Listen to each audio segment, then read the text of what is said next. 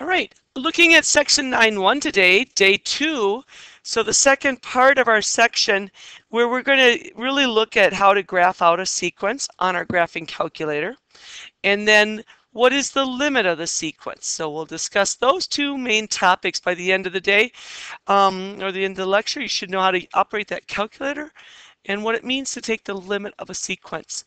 So the first question it asks us, or the first example here says, use the graphing calculator, put it in sequence mode, and then we're going to graph this recursively defined sequence where our starter value is b sub 1 equals 4, and here is our rule for the sequence. And we notice right here that shows us that this is going to be a recursive rule, isn't it?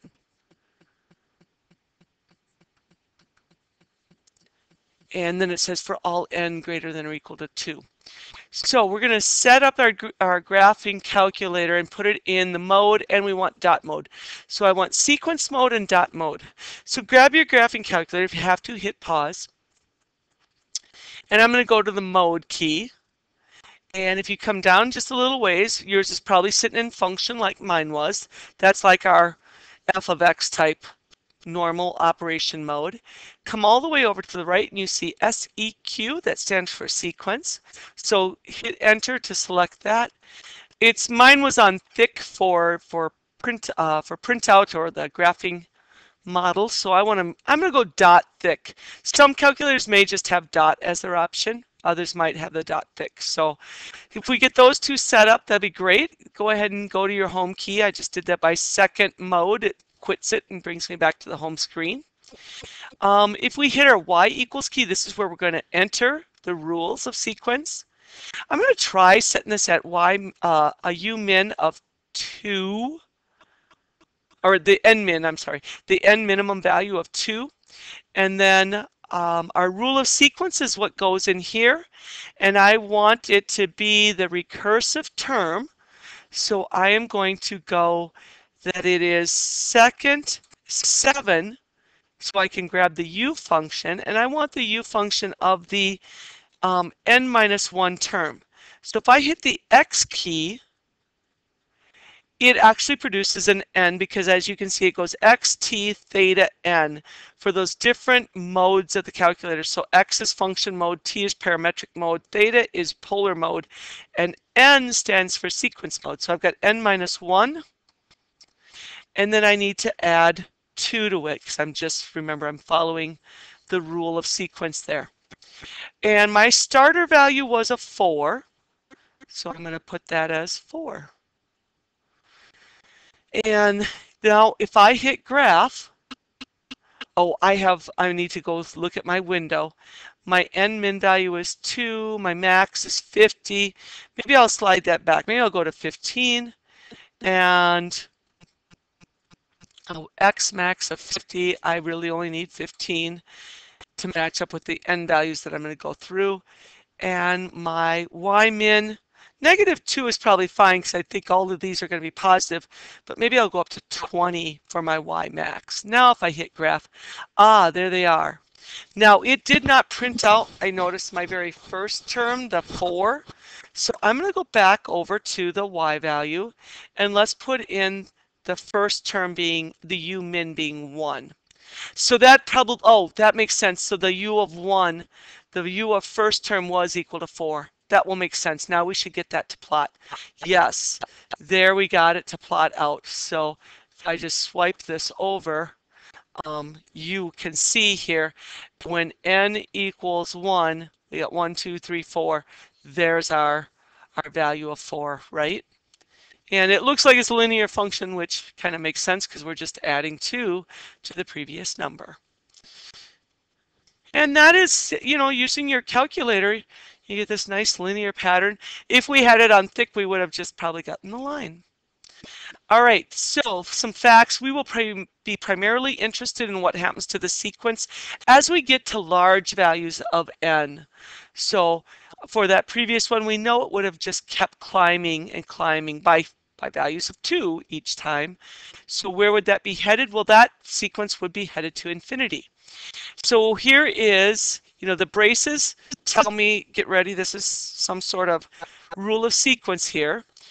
And let a sub n be a sequence of real numbers. The possibilities of outcomes, if I'm looking at a limit as it goes to infinity, well, there's really 4 possibilities. One is our sequence could head to infinity, much like that dot one did that we just looked at. It was climbing by 2s and would just keep climbing forever. Another possibility is it could go to negative infinity. Sometimes maybe our sequence will come down and ride out along kind of like a horizontal asymptote. So it will reach some value, some height value of c. So we would say then that that converges to c. If I go to infinity and I get oscillation between 2 fixed numbers, maybe my pattern is it's coming out as positive and negative 3.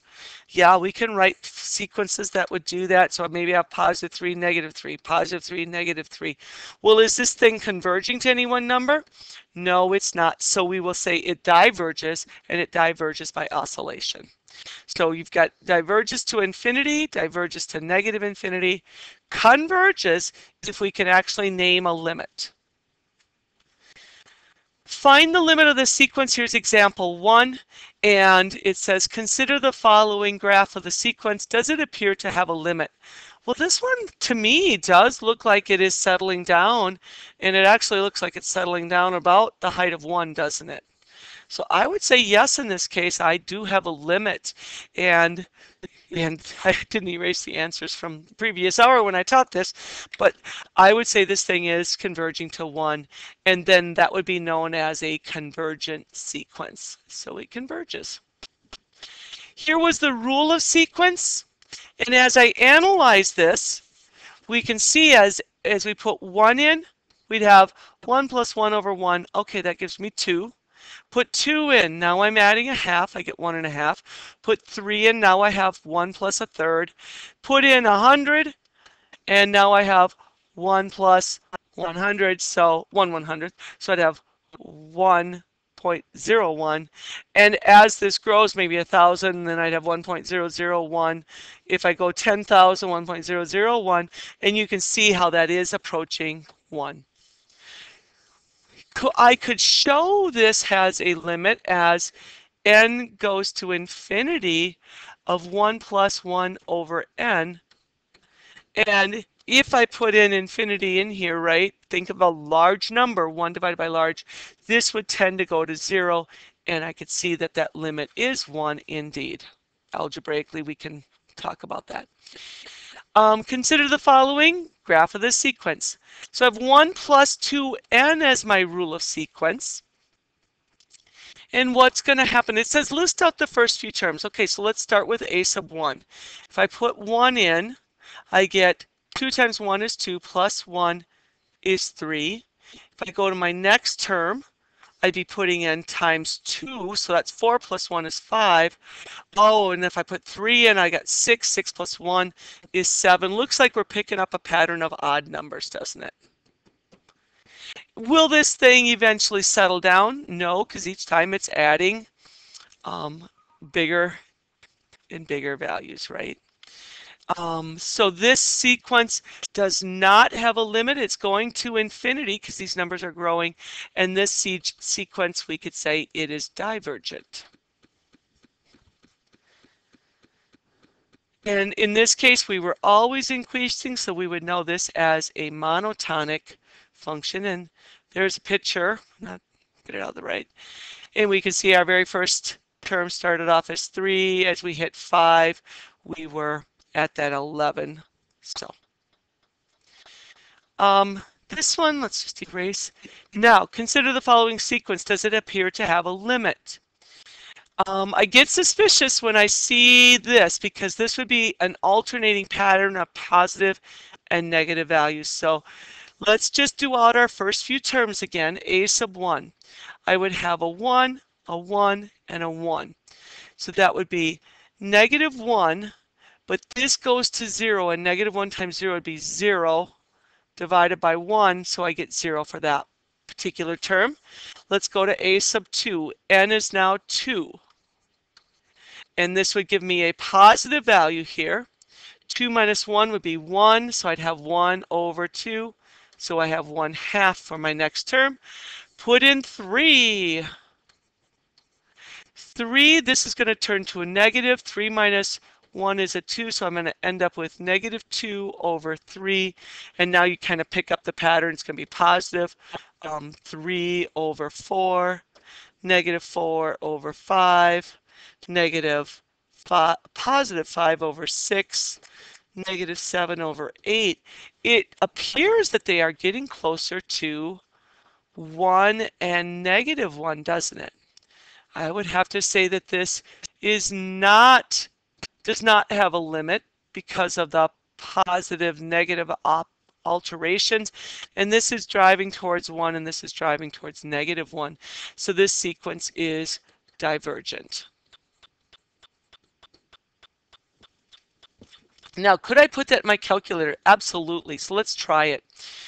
It is not a rule of recursion, is it? There's no recursive nature to this when it doesn't say use the previous term of the sequence. So let's just go to our y equals. I'm going to clear out my pattern there and this. I don't have a starter value, which is fine, but I do have, oops, let me hit back here. This one doesn't work quite like my other calculator. I'm just going to build a fraction so you can see what I have on top and what I have on bottom. Negative 1 raised to the n. Oops, didn't raise up. Raised to the n.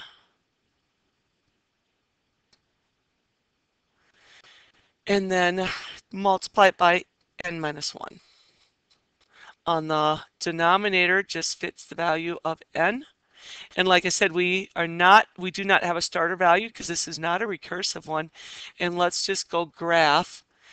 Ooh, there we can see the 1, negative 1, 1, negative 1. I'm going to hit my window a little bit and make that spread a little bit wider on my y values. This should just be 2, shouldn't it? Not 22. All right, now we'll graph it. Yeah, there we go. Yeah, you can see how it rides along 1 and negative 1. 1, negative 1, 1, negative 1, 1, negative 1, 1, negative 1. And as the terms keep piling on, it keeps oscillating. This one. So our function is a sub n equals 3n minus 2, that quantity divided by n minus 1.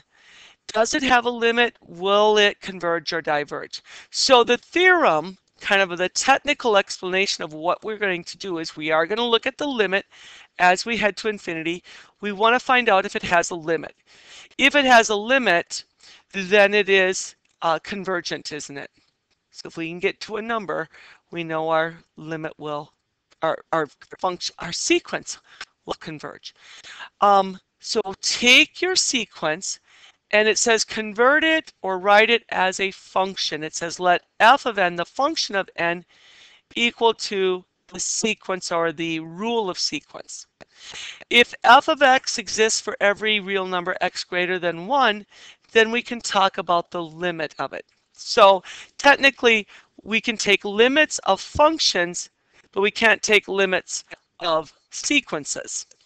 So we convert that rule of sequence to a function, and then we can work with it. So I'm saying as x heads to infinity, I've got 3x minus 2 over x minus 1.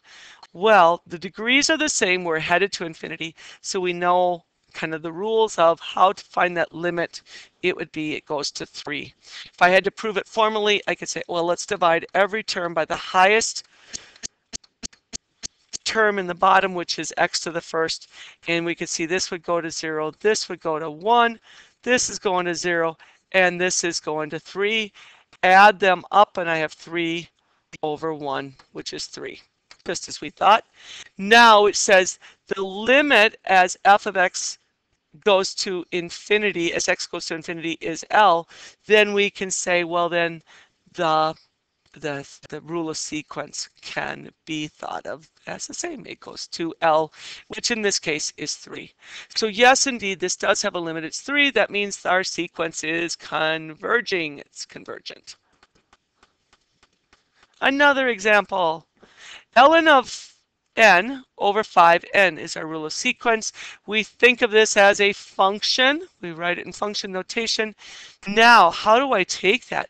Well, I know that the limit as x goes to infinity of natural log x is infinity, and the limit as x goes to infinity of 5x would also go to infinity. Oh, this is the infinity over infinity case. So I'm going to use L'Hopital's rule and take the derivative of each the top and the bottom. Well, the derivative of natural log is 1 over x. If I let that go to infinity, I'd have 1 over infinity in a sense, and that means that limit is 0. The other one, the limit as x goes to infinity of 5 times x, well, this would go to infinity, wouldn't it? Oh, whoa. L'Hopital's. The derivative is 5. There we go. So as I head to infinity, this becomes 5. So this limit I can think of as 0 divided by 5, which is indeed 0. So it does have a limit value, doesn't it? Our limit value is 0, and that means this is convergent. Do these sequences converge or diverge? So we're just going to use the same techniques, and that will wrap it up. What do we got? 6 examples. All right, so I want the limit as n, you can use n if you want, goes to infinity. I'm thinking of this written in function form though, and it's just the first one that's over 5. Okay. Well, if I go to infinity, I can see very clearly that this is going to go to infinity. So I know that this function goes to infinity, which means it's divergent. The next one, you know what I might try to do on this one is list out my terms. I'm just going to get a feel for this. So I'm going to list each term, starting with n equals 1. If I put 1 in, I'd have -1 plus 2, plus -2. So when n equals 1, I've got -3. When n equals 2, if this is 2, this is even, so this becomes 1. -2 plus 1 makes this -1. And then I have 3. When n equals 3, what's our next term? Well, this would be -1 plus a -2, so we've got -3, and I think you can see where this is going. I'm back to even, so a positive. -2 plus 1 is -1, and we really pick up the oscillating nature, don't we? So this would be oscillating, so it's divergent. The next one, we could list out some terms, but I think I want to do a comparison, so I'm going to do a limit as n goes to infinity of 8n over e to the 3n plus 1. Well, individually, each of those limits go to 0, don't they? So, you know what I'm going to do? I'm going to say the limit as n goes to infinity of 8 to the n, and the limit as n goes to infinity of this, I would get infinity on this top and I would get infinity on the bottom, wouldn't I? So it's an infinity over infinity case. So let's use the L'Hopital on the top. The limit as n goes to infinity of the derivative would be 8. Okay, that gives me 8 for the top limit as we head to infinity. So n goes to infinity of 3e to the 3n would be my derivative, because I'm using L'Hopital's. Putting infinity in, oh, we're headed to infinity. Now that I compare this, let's think of this back as the limit as n goes to infinity of 8n over e to the 3n plus 1. This would be 8 divided by infinity, and that would go to 0. Oh, interesting. So the limit's 0. This would be not divergent, it's convergent.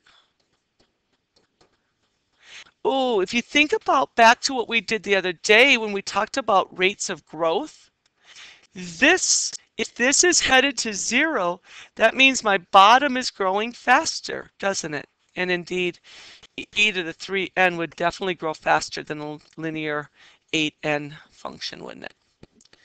Next, let's look at the limit as n goes to infinity. This is one of those we've learned to compare the ratio of the highest degrees if they are equal degrees. And in this case, I've got cube and cube, so they are the same degree. I know that this will turn out to be 7/4. To prove it very easily, if I divide it by n cubed on each term, then this is going to 0, this is going to 0, this is going to 4, and this went to 7, and we get the 7/4. So since it approaches a limit, it has that L value, this is a convergent sequence.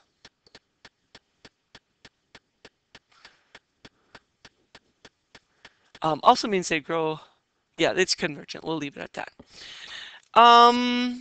Let's list out a few terms. I'm a little suspicious with the negative about an alternator because I have n that's going to go from odd and even back and forth. So if we let n be 1, I would have -3/5. If I have n being 2, I'm going to have 9/25, square both. If we let n go to 3, -27/125. Oh, this is interesting. If I go to 4, I would have what? 81 positive 625.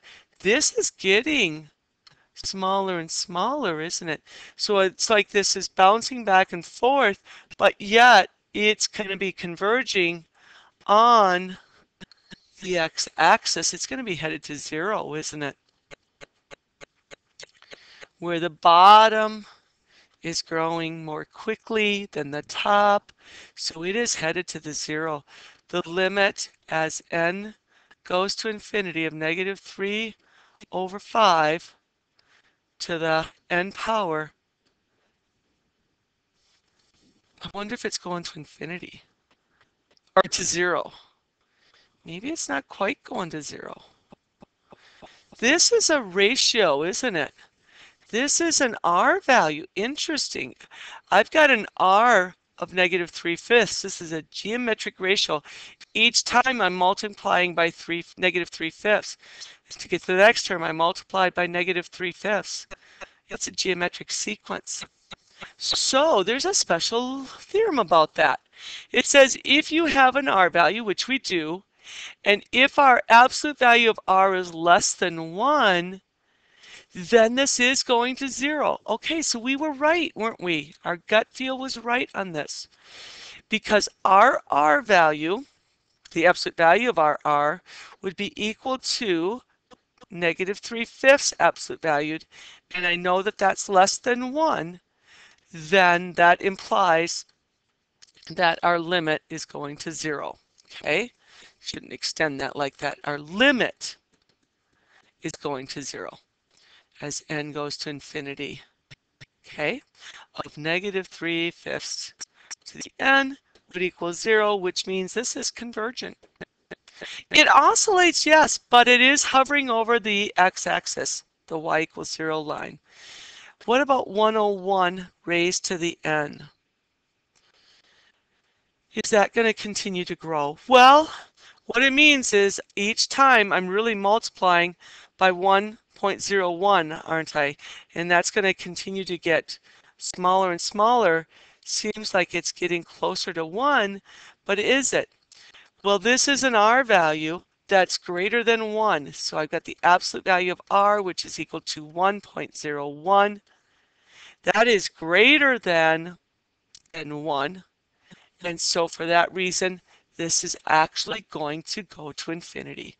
So the limit as n goes to infinity of 1.01 raised to the n, it goes to infinity. Therefore, we could say this is going to be divergent sequence. It's going to get larger and larger and larger. That is the end of it. It takes you to your homework. I think a lot of them will be fast. Determine whether the convergence and divergence of it. Most of them I would just check out by letting your sequence, your n value go to infinity, and then do an analysis of what that means to your function there. And here we've got the highest degree of is 1 on the bottom, 1 on the top, so I know this is going to 3. That means it is not divergent, it's convergent. Okay, so use those rules and you should be okay. You can use your calculator some too if you want to graph those out. Have a great day.